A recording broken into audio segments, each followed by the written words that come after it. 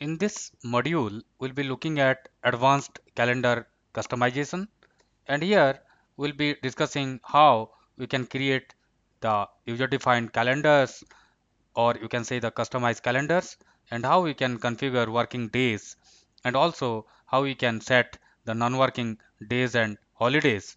And also we'll be looking into the configuration of working hours of a particular day or number of days.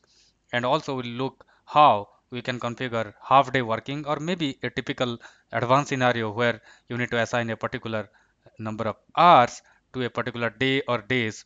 That also we'll be looking inside. Let us deep dive into Primavera and understand this particular concept.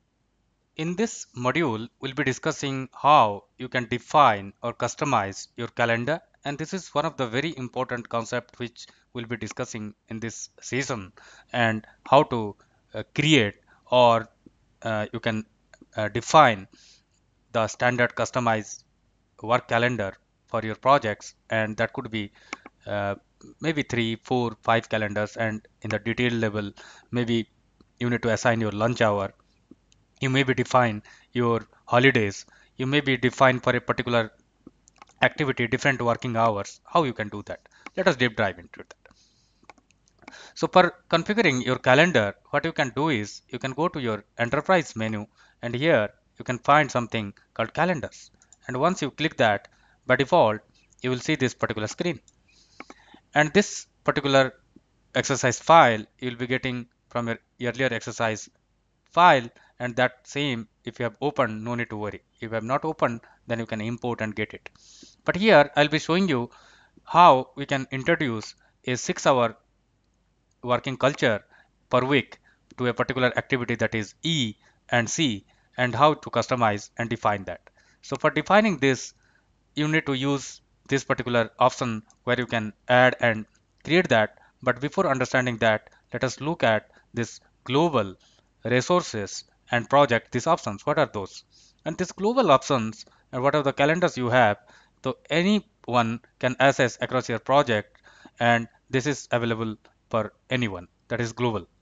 And these resources are very typical where you can only assign these to resources, and these are the available out of box solutions, and that will look in brief in our coming lectures. And in this particular project, we'll be looking at this project. So whatever we'll be defining in this project will be saved under this, and how to do that, that I'll be showing.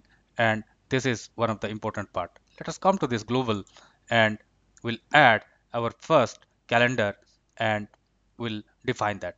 So if you go to this add, you may be wondering, it is giving a dialog box where it is a little bit confusing. It is showing something, select a calendar to copy from. What is the meaning of that? Is very simple, that the existing calendar or the format which matches the type which you will be creating can be referred. So let us say I am interested to create 6 hours, the 6 days by 12 hours work week calendar. And once you create that, that can be referred. So let us say we'll be assigning to this E and D, or any of the activities, to typical calendar where we'll be working 10 hours, because we don't have anything called 10 hours. This is similar to that, that you can select also. But I'm just selecting anyone, because anyway you have to type it. So you can refer the existing one, so the calendar will be pretty similar. So let us say this, I'll be selecting